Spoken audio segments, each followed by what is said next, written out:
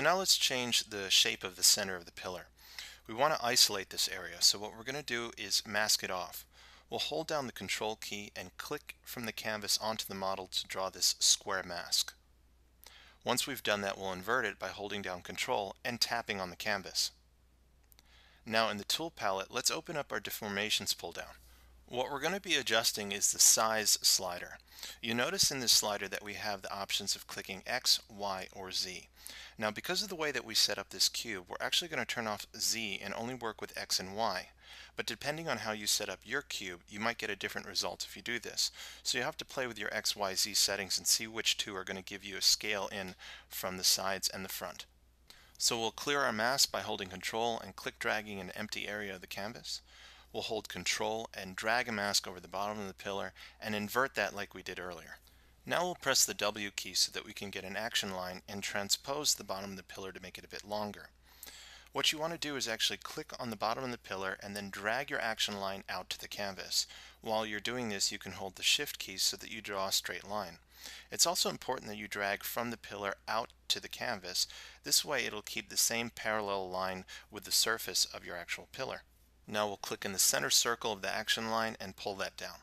We'll hold Control and click and drag inside the canvas to clear that mask. So let's continue adding detail to the center of this pillar. Once again, press G to jump into Projection Master. And this time we'll uncheck Normalize. This will minimize the amount of distortion that we have in our projection. And then we'll click Drop Now. This time we're actually going to be using the single layer brush. Last time we used a simple brush, and this won't work for what we're going to try to do. So I'll show you an example here with a simple brush. If we use the drag rectangle and a square alpha with a simple brush and try to draw in this square, once we duplicate it and move it down across the surface, you're going to kind of get an overlay effect. Bit of a stair stepping that we don't want.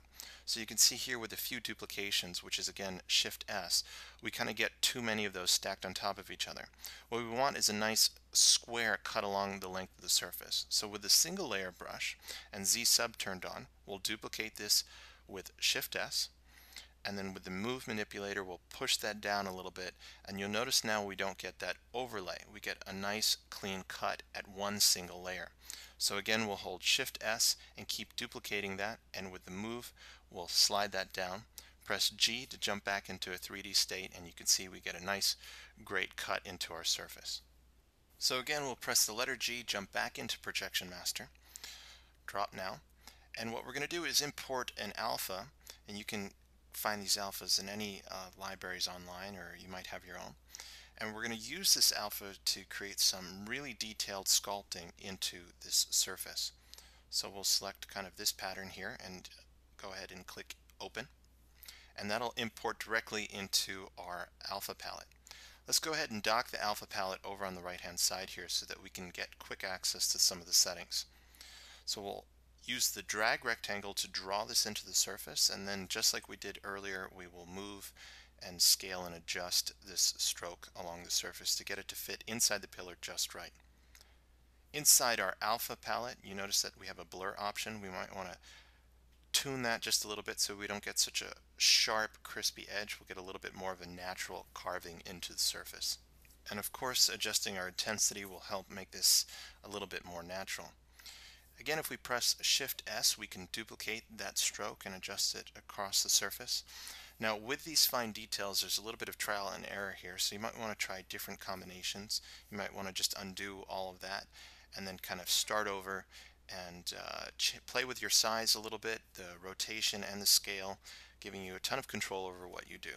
So again, Shift S will duplicate this, and then we'll reposition it to the bottom of our pillar here. And that looks pretty good. So we'll press G to pick it up, and then you'll notice that again is projected onto our model in this 3D state. So you can see how easy it is to use Projection Master to really have control over some of the details you're placing onto your model.